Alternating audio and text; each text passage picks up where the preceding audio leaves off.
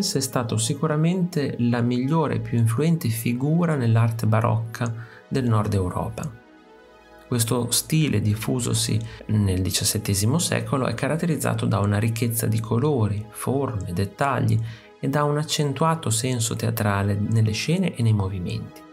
Dopo la morte della prima moglie, con la quale aveva vissuto per 21 anni, Pieter Paul Rubens si risposò nel 1630 con la sedicenne Elena Fourment, figlia di un ricco mercante di seta e più giovane rispetto a lui di ben 37 anni.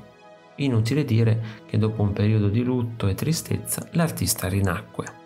Il secondo matrimonio fu felice come il primo e l'amore di Rubens per la famiglia emerse in molti dei suoi quadri. E l'opera Davanti a voi ne è proprio un esempio. Una celebrazione dell'amore considerata dai critici come uno dei migliori dipinti dell'artista.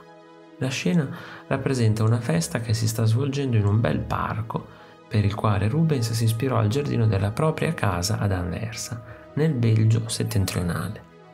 L'atmosfera è rilassata e un gruppo di persone stanno flirtando. I colori squillanti, come non mai, creano una sensazione di grande vitalità e gioia.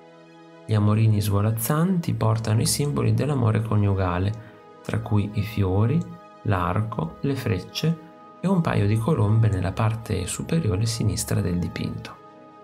La scultura delle tre grazie che si intravede sullo sfondo sotto l'arco e la fontana con Venere che sprizza acqua dai seni sono simboli di fecondità e felicità coniugale.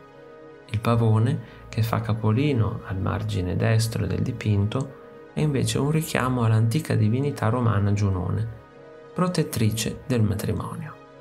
Al centro di questo tripudio di colori, stoffe pregiate, fiori e gioielli, sta una bella signora vestita di blu, che è proprio la seconda sposa dell'artista, Elena Fourment. Ecco quindi che tutta l'opera assume il valore di una celebrazione, uno splendido omaggio alla moglie del pittore, oltre che all'amore coniugale e alla felicità in generale. Questo dipinto di Rubens inoltre introdusse una serie di temi che saranno ripresi centinaia di volte nel corso del Settecento. Il ritrovo tra uomini e donne intenti a corteggiarsi, il tema della festa galante e il gusto per il paesaggio inventato. Ritroviamo però anche tutte le caratteristiche di questo pittore, come il senso di grande spettacolarità, il gusto per corpi dalle forme generose e l'intreccio di figure in uno spazio segnato da lussuose architetture. Rubens è come una scorpacciata in pasticceria e per questo non a tutti piace.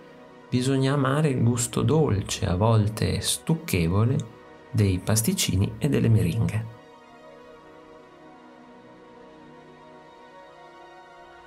Se ti è piaciuto il video, iscriviti al canale, lascia like e condividilo con i tuoi amici.